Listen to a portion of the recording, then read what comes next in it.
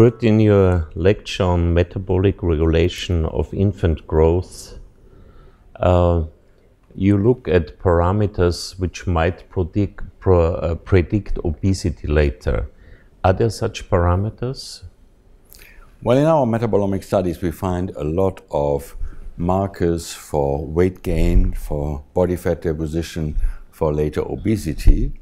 And we have probably the strongest evidence from the randomized interventions, where we see that higher protein intake associated with higher plasma amino acids induces the increased levels of the growth factors, increased weight gain, more obesity later on. That is the strongest levels of evidence.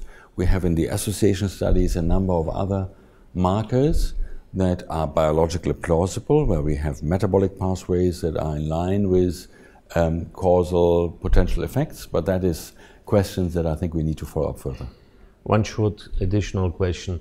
When we talk about protein, is it the quantity or quality of protein? I believe we have to watch both the quantity and the quality, because what we see from our metabolic studies is that there is very different impact on different amino acid levels, and also the amino acids are related to a very different extent to the growth factors insulin and IGF-1. So from everything we know, and also from the studies looking at energetic efficiency of growth being linked to the protein quality, it's not enough just to look at the amount of protein, but also to look closely at the quality of protein. And here we have perhaps even more future opportunities for moving forward. Thank you.